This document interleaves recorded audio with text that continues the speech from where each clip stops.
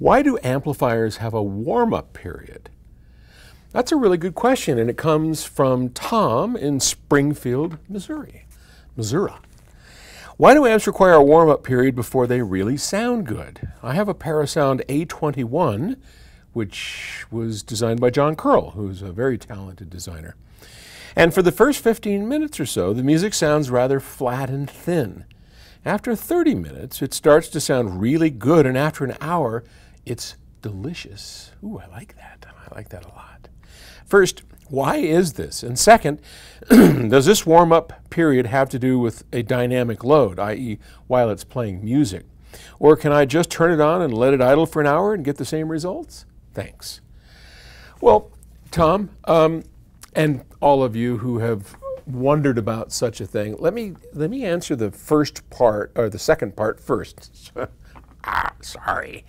You don't need to have it playing music. You don't need to even have it connected to get the majority of benefits from running the amplifier as it's plugged in and turned on, because essentially what's happening is the capacitors inside the power supply capacitors are forming up to reach a certain kind of equilibrium that caps like to have.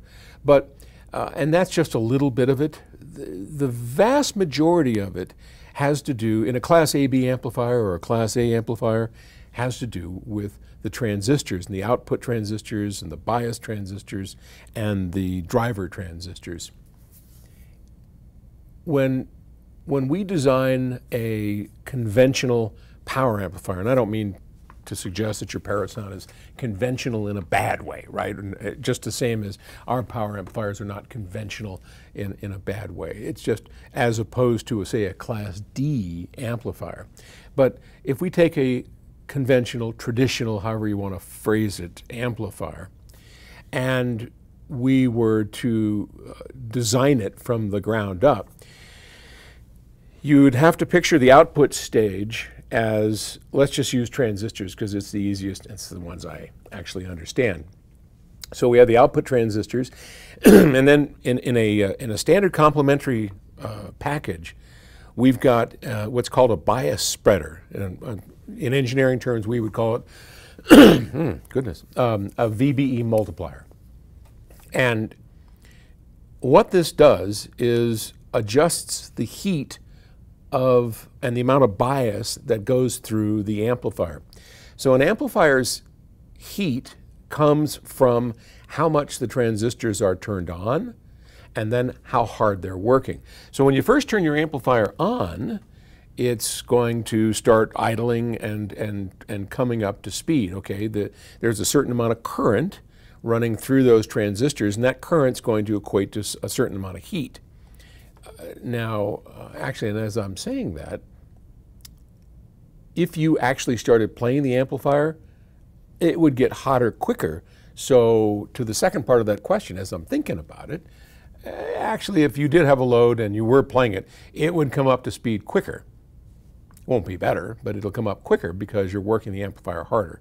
So I might have to retract what I first said. But in any case, what's happening is as the current is flowing through those transistors, it's generating heat, and that's the bias current, which is what determines the Class A-ness of it. So Class A being when the transistor is always on, and Class B being that it's on only when it's being used and then it shuts off, okay?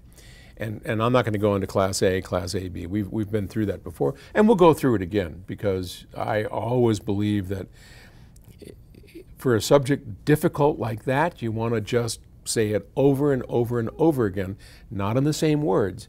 And by doing that, you'll help people catch on to what's going on. Anyway, so as the transistor heats up, it starts conducting more, and we get better conduction.